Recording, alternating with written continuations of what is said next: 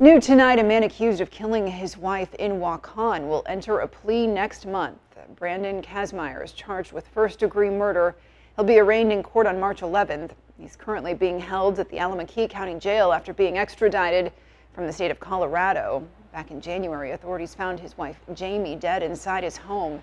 The case was initially a missing persons investigation. Prosecutors allege that Brandon killed Jamie in a final act of domestic violence after a history of prior incidents.